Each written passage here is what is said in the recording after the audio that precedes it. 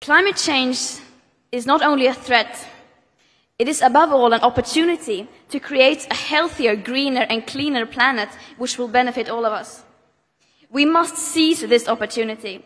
We can achieve a win-win in both ecological conservation and high-quality development. Fighting climate change calls for innovation, cooperation and willpower to make the changes that the world needs. We need to walk the talk. If we do this together, we can do this. When I say climate change, what do you think of? I think of jobs. Green jobs. Green jobs.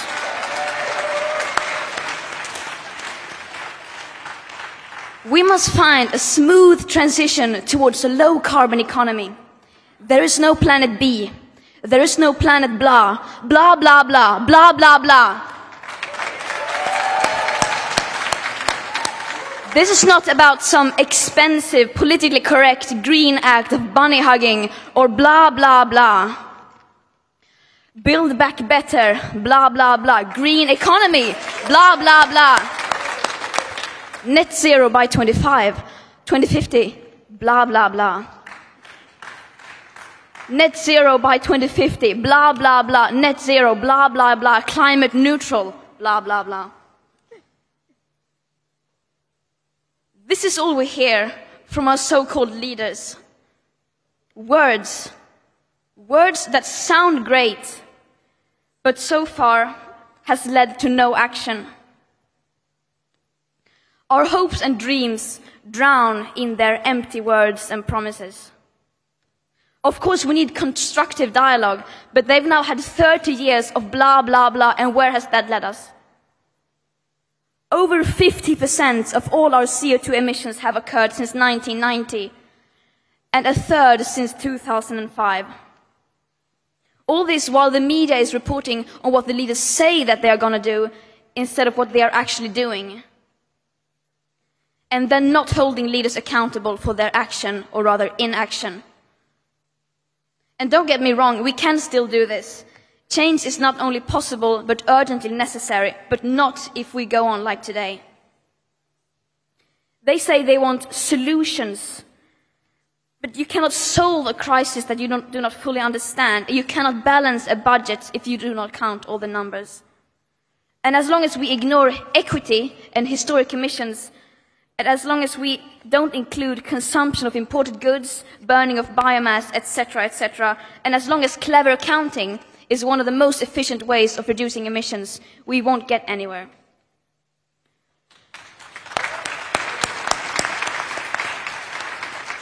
And the climate crisis is, of course, only a symptom of a much larger crisis. A sustainability crisis, a social crisis, a crisis of inequality that dates back to colonialism and beyond. A crisis based on the idea that some people are worth more than others and therefore have the right to exploit and steal other people's land and resources. And it is very naive to believe that we can solve this crisis without confronting the roots of it.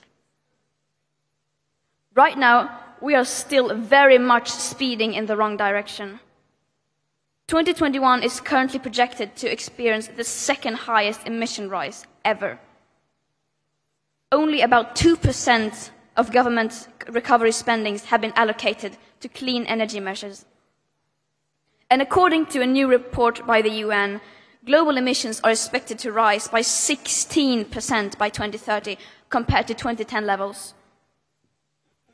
Our leaders' intentional lack of action is a betrayal towards all present and future generations. The people in power cannot claim that they are trying, because they are clearly not, as they continue opening up brand new coal mines, oil fields and pipelines, pretending to have ambitious climate policies while granting new oil licenses, exploring enormous future oil fields, and shamelessly congratulating themselves while still failing to come up with even the bare minimum and long overdue funding to help the most vulnerable countries deal with the impacts of the climate crisis. If this is what they consider to be climate action, then we don't want it. They invite cherry-picked young people to meetings like this to pretend that they are listening to us. But they are not. They are clearly not listening to us. And they never have.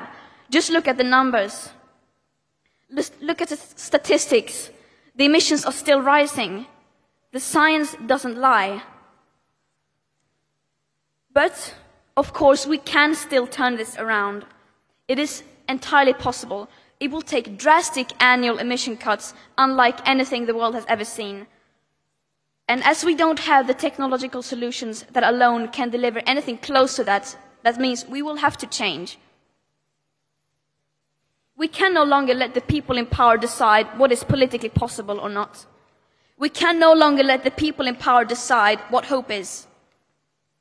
Hope is not passive. Hope is not blah, blah, blah. Hope is telling the truth. Hope is taking action. And hope always comes from the people.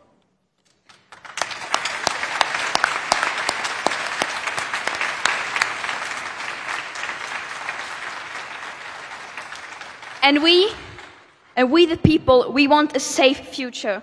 We want real climate action and we want climate justice. Did you hear me? What do we want? Climate justice! When do we want it? Now! What do we want? Climate justice! When do we want it? Now! The leaders like to say, we can do this. They obviously don't mean it, but we do. We can do this. I'm absolutely convinced that we can. But it starts with the people. It starts with facing the reality of the situation, as uncomfortable as it may be. It starts with taking action, and it starts now. Again, what do we want? Climate justice! When do we want it? Now! What do we want? Climate justice! When do we want it? Now! What do we want? Climate justice! When do we want it? Now! What do we want? Climate justice! When do we want it? Now! Thank you.